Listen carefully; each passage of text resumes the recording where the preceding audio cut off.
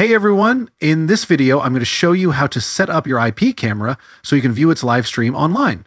We'll go through everything you need to know, from finding your public IP address to setting up port forwarding. Let's get started.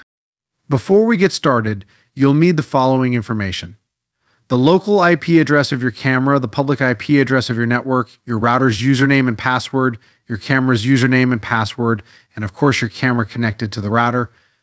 With this information ready, let's dive in. Now let's get the public IP address of your network. This one's easy. Open up your browser and go to Google. In the search bar, type, "What's my IP address?" The first result should show you a series of numbers. That is your public IP address. Take note of this because we'll use it in the next steps. The next, we're going to set up port forwarding on your router so you can access your camera remotely. For this video, I'll be using a TP-Link router as an example. But don't worry, the steps are similar across most router models. If you're using a different model and need additional help, feel free to contact IPCamLive support at ipcamlive.com for assistance. So let's start, and first open a web browser and type your router's local IP address into the address bar. It's often something like 192.168.1.1. Log in with your router's username and password. Once logged in, look for an option labeled Advanced. Then find NAT forwarding or port forwarding. Select Virtual Servers.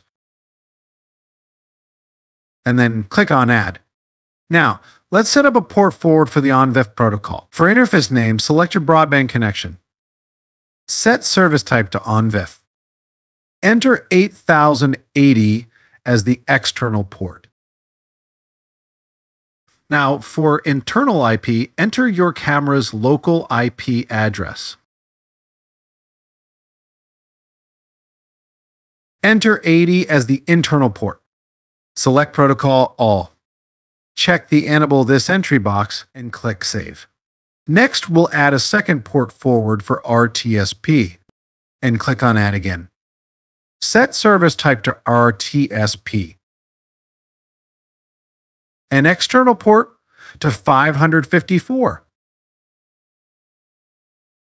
Use your camera's local IP for internal IP. And 554 as the internal port. Select Protocol All and click Save. To confirm your ports are open, go to yougetsignal.com/tools/open-ports and enter the port numbers.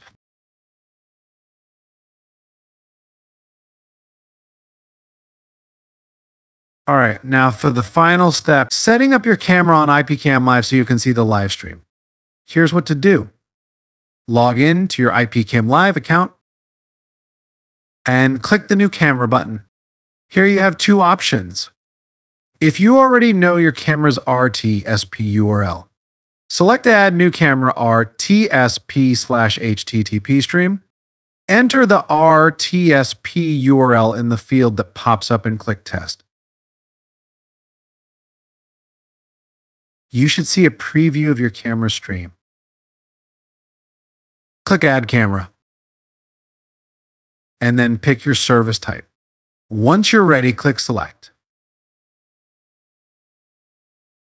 To view the stream, simply click on the Live button.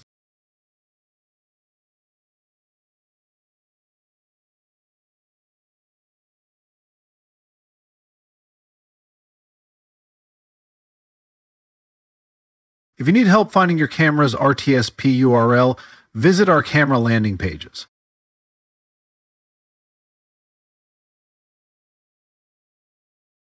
Each brand's RTSP URL is listed there for your convenience.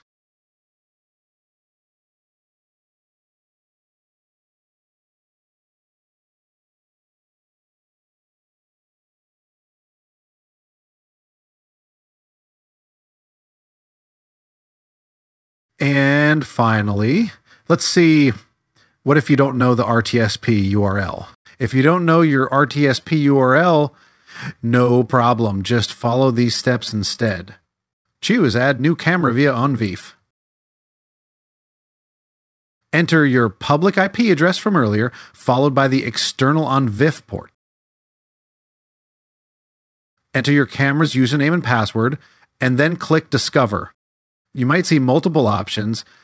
Select the highest quality stream, which is usually called the main stream. Once you've selected it, click the little plus sign to add it. Now, check if your RTSP URL needs a username and password. If it does, go ahead and enter those, then click Test to preview your stream.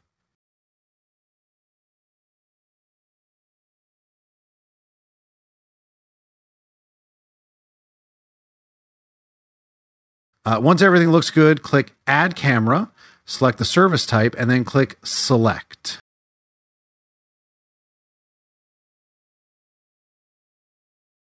And there you have it.